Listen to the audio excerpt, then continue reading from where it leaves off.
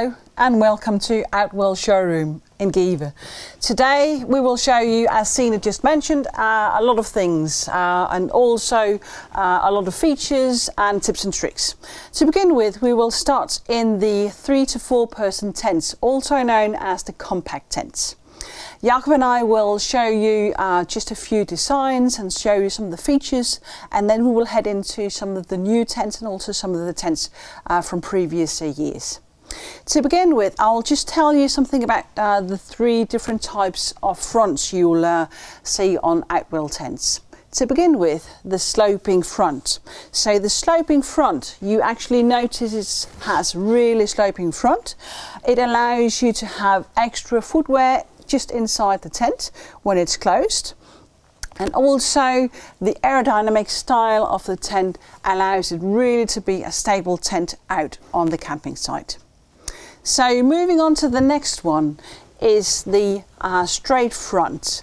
And the straight front is actually, as it says, straight in the front. But just to show you, one of the tent that we have pitched here is the Outwell 4. Yep. And looking into the front of the tent, and it is quite a way into the tent in this case, due to obvious reasons, but the front of the tent is actually right here. So when we see the open panorama front here, it actually has a front that can be rolled completely to the side, and hence you actually see this, it actually has a front that goes straight down to the ground. So this is the straight front to this type of tent. In this case, the Outwell 4 SA also has what we will later show, a movable front. But we will show this on a later occasion in the 6-person tent where we go on to the Outwell 6 SA. The next one is the canopy front to a family tent, and just going out of all the guidelines here, showing you that we also have a little tent here with a canopy style. Canopy style, yeah, again, it actually gives the full overview here. Canopy style, where you have a little canopy actually in front of the tent. Canopy actually allows you to sit inside, have a shade, or also actually sit out with a slight drizzle of rain. The sides on the canopy can in various be as here, very narrow in the side, but you will also see some with a longer and wider sloping sides on the canopy. So it actually gives you some for wind, so you actually sit outside in the canopy, still being outside even on a windy or rainy day. So just for some very few, just the 3 types of fronts that we use on Outwell tents. Jakob, you will now tell us a bit about the different types of frames and air tubes and all those things that are actually, for many people, the question, what to choose. Yeah. So can you give us a quick walk through on those 3 different types? No problem. I will start telling you all about the different types of poles we are using on our tents at Outwell. The first one we are using is our Duotex glass fiber pole. If we can get the camera a little bit closer, we can see the special about this kind of a pole is that we have some sort of net all around the pole, which will strengthen up the tent. So if you are that unfortunately that it will snap or break, the damage will not be as big as it could be with a classic type of glass fiber. Another benefit of this kind of pole is that it is extremely light, which means that when you have a compact tent like this one, it will bring down the weight of the tent and will still keep the strength at the same time. So we use this one on our compact tent like the Cloud, the Encounter series, and also on some of the bigger family tents with another light fabric like this one. Yeah. Yeah. Good. Do you also have, or do we also have other types of poles in the Outwell tents? We does. Yeah. Yeah. Another type of frame is our steel pole. The steel pole is built in three, what can I say, dimensions. We have the bottom, the middle, and the boat top, which will go through the whole tent. The strength about this one is that when it is extremely windy or just a bigger family tent, it will be more stable on the campsite, and it will also give you a lot more comfort in the tent. We use this type of pole to our bigger tents, and also to an extension on this Roseville, like this one. Yeah. Yeah. I know few ask what would be the benefit of poled versus air tubes, and just we will actually show it later on, because we will also go into the larger family tents. But we do use color-coded poles, so when you actually are going to pitch a pole tent, it will be color-coded, but we will show you later on when we actually go down into the larger family tents. So we will get back to that later on.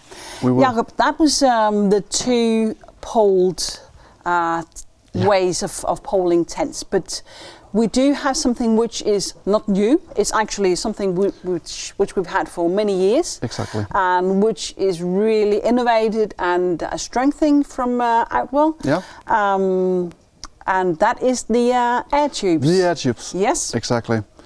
And we're very proud of our air tubes. Yeah. Our air tubes, we have two kind of models. We have the rigid air system, and then we have the power air frame. This model, just to show you, you just open the valve down here, and then you fit it with the pump that comes with the tent when you are buying into an air tent. And then you just put it on and turn it a little bit so it is firm, and then it just to pump up, and then it doesn't take that long time to get each power frame standing. If we can go inside the tent, I will show you some more features about this one. Yeah, and yeah. So, Jakob. Yeah. Being inside the tent. Yeah. With the air tubes. Yeah. Yeah. What is the advantage of the air tubes when you is there any differences if you are inside the tent, whether it's the pole tent or an air tube tent? I will say for the first, it is easier to pitch an air tent. It's just to put on the valve and then fill it with the follow of the pump to the tent. It's also very stable in the air tubes, and it's also lighter when you're gonna compact your tent down. Okay, yeah. So actually, speaking about pitching the tents, it would to some extent actually be easy if you're only one person. You can manage to pitch an air tube tent quite easily no problem. In one person. Yeah. And with pole tents, I would recommend at least being two, but if you are very skilled, you can manage being only one. But it actually it makes it far more easy if you have four hands to pitch a pole tent. So yeah. Quite good to have those interesting points into the differences. We will later on go into more details between pole tents and air tents, and we will also see different types of sizes, whether it's a pole tent or an air tent, because there is some differences also in the packing way of those products. Of course there is. Yeah. So shall we move on to the first tent? Yeah, let's do that. And it's actually the new one of the new ones for season 2021. It is. A really little neat compact tent. And Jakob, the Oakwood 3, Yeah. if you could start just introducing that. Yeah. The Oakwood 3 is one of our new models for the 2021 season. As it says, it is a 3-person tent. It is a tent with the Outtex 3000 and with the bigger tinted windows and with the mesh panel, so we can provide a good comfort. Yeah. If we take a look on the top of the design of the tent, then we can see here that it is lightened in the top and also in the front to give some more light into the tent. So also in the daytime you have some beautiful atmosphere inside the tent. At the back of the tent it is darkened, which will give what can you say, a darker bedroom in the sleeping time, so you're not going to wake up at 4 o'clock in the morning just because the sun is going up, if you can say so. And then on the back of the tent, we take it on another tent just to tell you all that it has a big mesh panel to provide a nice airflow inside the tent. Yes. And just to highlight on the poles, Jakob, could you just tell us something about the small wind stabilizer, yeah, which is added onto the poles? Yeah. On this, on our Outwell tents, we have this wind stabilizer, which will provide the tent to stand firm in heavy weather. And this is actually just like an Velcro. You fit around the pole and then you just turn it around here and whoops.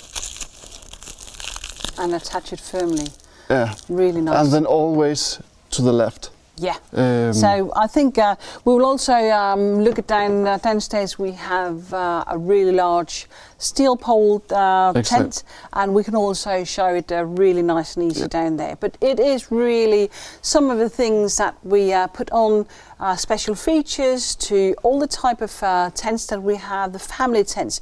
We do make sure that it is stable in all kinds of weather when it's actually pitched on the campsite. Yeah. So whether it's on a really beautiful seaside, it will get windy sometimes. So we do make sure that we have guy lines and wind stabilizers and those kind of things to make sure that the tent is pitched really firm and safe. Yeah. Going a bit inside the tent, just to highlight a few things in this compact 3-person tent. Yeah. As Jakob mentioned, the fabric, 4,000 millimeters heterostatic head, Duratex, so it is really a nice and just tiny, compact 3-person tent. And as you mentioned, Jakob, in the living area with the grey fabric on top, it actually makes it really light inside. So even though we are inside and having roof over the head, so to speak, it is actually quite light inside still, and giving you really a nice atmosphere inside. Also then in the evening, and to have the privacy, you still have curtains on the sides for the windows.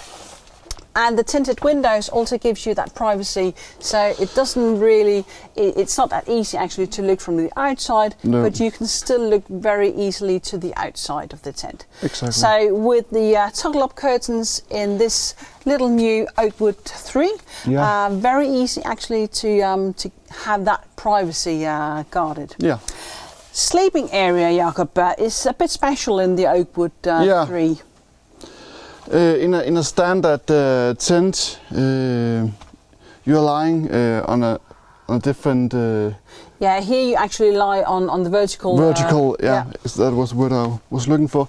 The vertical way, which is a little bit special in our tents. Yeah. Yeah. So in this way here, because it's wider than it's actually long, you are actually faced with your head to one side, where normally you would lie with your head out towards the window of ventilation. Yeah. Yes. So, and as you notice, we have also here the curtains to the new system with the ventilation system. Here you do have a curtain so that you can actually close the window or the curtains here, so it will give you really dark feeling inside the sleeping cabin here. So a really nice little compact tent with a lot of features. So with mosquito net in the front, with a panoramic front. So if you are out in the morning with a bit of fog and you will sit and watch over a really nice pitch, you still have availability actually to be inside, however though still being outside on the pitch. But also to mention, we have actually also a good standing height inside our tents. Yeah. True. Yeah. And you are, in Danish, in European terms, 190 centimeters, so it's actually quite high. And I have plenty of room. You have plenty of room. Yeah. So, shall we move on to one of the next tents? Yeah. And this is actually a very small tent that we're looking at now. This is a typical sort of beginner tent, but it's also for the teenager or for those who wants to engage into camping for the first time. Yeah. So the Cloud, which we have pitched here, is a tiny little tent, Cloud 4. And Jakob, perhaps you can just show that this tent is a part of the Encounter range. Yep. And the Encounter range has the Cloud tents, also the Earth tents and the Dash. And this is a type of tent that actually has the Duratex poles. It's a dome tent, so it's very easy actually to pitch. It has a little room in front so that you have the availability to put some boots, a bag. If you are hiking, you can place a few things out in the front of the tent. And then you have a nice roomy feeling inside your sleeping area. And in this way, you also actually have a see-through area, because the Cloud is a really handy little tent with the availability to have a rear opening. And the rear opening allows you actually to go really fast in and out the tent if you are the person sleeping on the back side of the tent. Yeah. But also it allows you, if you are really perfectly pitched, being able to look outside the rear of the tent and watching a really nice sunset. That is really superb. It's perfect, yeah. Also, this is a tent which has really good height. So, Jakob, even you will be able to sit inside. I can perhaps go inside. It is easy to go through. Yeah. And now I am actually sitting inside the tent, and as you can see, I have plenty of room. There's space for 4 people easily, with mesh panels in the side, and also this beautiful panorama window and access door in the back side. And of course you do still have the availability to close the rear door. Yeah, no problem. And also you have a door to the sleeping compartment and again the door to the front area. Yeah. So you do have the possibility to close the tent fully and being safe for any type of wind and rainy conditions. Just to mention that the flooring on an Outwell tent is actually a sewn-in ground sheet. Yeah. And a sewn-in ground sheet we will show later on, where it's even more easy for the camera also to go into the tent. But just to mention that, especially here on the front of the Cloud, you do have a detachable ground sheet in the front. So the ground sheet here is actually possible to remove, and in that case also to take out and just rinse underwater and make it clean before you actually pack your tent back on the campsite.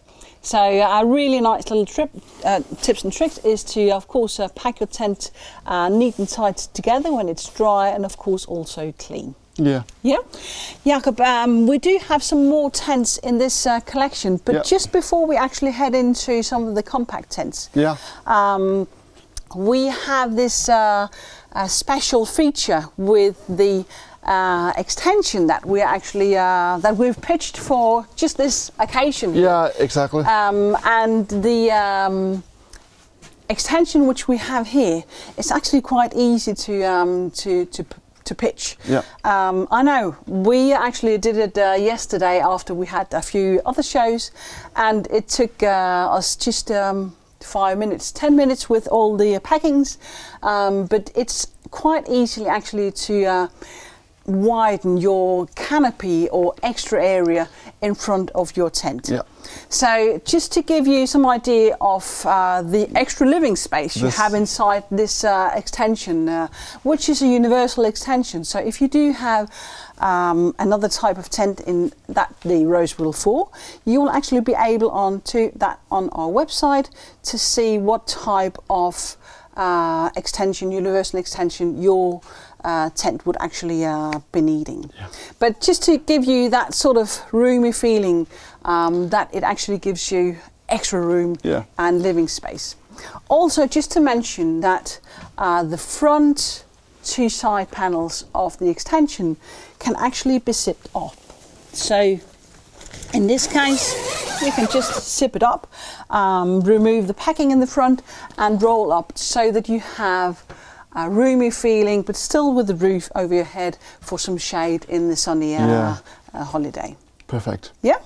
I'll just show you how it's actually attached onto the side of the tent, because the tent needs to have this type of buckles so that it will actually fit onto an Outwell tent. So the first thing you actually do when toggling in an extension to your tent is this little flap that is actually sewn onto an Outwell tent. So that is actually attached, and you will with this buckle just slide it in here, tension the strap when actually it's pitched out in the front. So that will actually go in first. You then slide in the steel poles, and they are exactly the same, which is why they're not color coded. So you slide that in, and just with a normal tent, you actually have the packing tools, so it's fairly easy actually to put up the tent. Using the wind stabilizers and tensioning in all sides, using the guy lines, it's actually a way to extend the living area in your tent. And Jakob, I know that we've had already by now some questions about both the Rosedale and some technical features on fabrics. And the next two tents we have here, that's two types of compact family tents. It is. And I know the first question we already had on the Rosedale 4 is how fast it's actually is to pitch. It's to pitch, and also to fold back and pack into a pack sack. Since this is an air tent, so the 4PA air tent, and as Jakob said previously, the air tent is quite easy. It's easy. So what you actually do is you have the air tubes, you mount the pump that actually follows the tent, you mount that to the valve, and you pump, I would say, 10 to 15 strokes to the tent, and it will take roughly 30 to 45 seconds on each tube, depending on, I would say, conditions. If it's really warm, you might use a bit longer, because otherwise you will sweat like I don't know what in the end. But roughly, a tent in this size if you are skilled, you can do this easily within less than 10 minutes. So do practice at home if you have the possibility first, and pitch a tent before you go on the campsite, because it will make you look even more skilled when you go on the campsite, and for sure the neighbours won't look and have that laugh about you, but it also will make you really sure that you know what to use and where to put it. So roughly 10 minutes if you are skilled, but if you the first time go out and allow yourself 30 minutes, you'll be way long, both with the air tubes, with the pitching and because rolling the door to the sides, it's actually what I would say takes the longest time sometimes. So allow yourself 30 minutes the first time you actually pitch a type of tent like this one here. And packing it down. This is where tips and tricks again. When we will later show you how easy and how easy it is actually to deflate a tent and how fast it also goes. But deflating and packing together is really something that is really fast, and you will see later on. But and we will give you some tips and tricks on that as well. Yeah. Then we're being asked. The weathers or the fabric between 4,000 millimeters and 6,000 millimeters in a windy and weathery conditions. Of course, it all depends on the type of weather you are camping in. But with a 4,000 millimeters hydrostatic height, as is this one here, I would say this actually can endure a lot of rain. Because considering that 4,000 millimeters, the way that it's actually being measured allows 4 meters of water actually to be on top of a fabric like this one here before water will actually pour through the material. So it does depend on the weather conditions, but also just to give you a little information about what's actually inside a tent. So if we can have the camera inside here, and just show the tape seams that we have on. Perhaps you can show that. Yeah, no problem. We have the seams in the top, as you can see here on the tinted window, all the way through, which will provide water to get inside the tent. And that is a classic Outwell detail on our models. Yeah. So that is also to make sure that even though that we have some stitching holes when the tent is being made, those small holes will actually be plastered with this taped seams on the back side of a tent. So the inner cabin will always be dry. Yeah. Yeah? It is. Dark inners is also a question, and perhaps we can have this. I think perhaps it is easier to show on the bigger tents downstairs. But just to give you an idea, that because this tent I just noticed is not open on the rear side, and also the curtains have been rolled up. So if I just go in the corner, and it can be difficult to show on the camera, but I'm not saying that I disappear, but it actually perhaps shows you the roomy feeling of a small compact tent like this one here, but also that it is quite dark going from the inner cabin and outside to the living area. Yeah. So I do think that the dark inners, even though it's something we name it, but it also is an effective little feature. Yeah. If we can just quickly go over to the Parkdale. Just to mention that the Rosedale, of course, is a 2-zone tent. Going into the Parkdale, this is a 3-zone tent. Yeah, yes, exactly. So you have the wet area in the front of the tent, the quick and quiet inner doors like this. It is a magnet door where you have the living area inside, and then we have the sleeping area also with the quick and quiet in this model, and this is fitted with the air tubes. Yeah. Yeah. And still, Jakob, when you go in and out that quick and quiet inner door, it still gives you a possibility to actually have that roomy feeling over your head. And just to mention that the partition door here on a 3-zone tent, of course, it can be rolled to the side. No problem. So you are not actually fixed and firm with a type of tent with a partition door as this one here. Exactly. Yeah. Yeah. So just a few things on the 3 to 4 person tents, and giving you some glimpse of the showroom. We will head on later on to the larger tents and show you even more of the roomy feeling you can have on a campsite. So giving it on to Sina again, and see you later.